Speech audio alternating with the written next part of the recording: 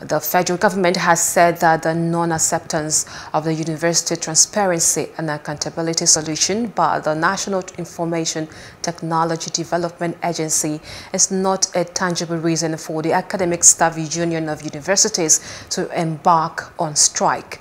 The Minister of State for Education, Emeka Nwajoba, said the priority of A.S.U.U leaders should be the welfare of their members and not on the choice of payment platform that government should use.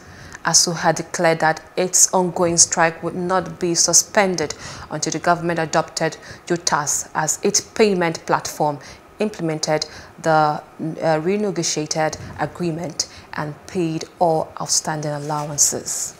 Please do subscribe to our YouTube channel and don't forget to hit the notification button so you get notified about fresh news updates.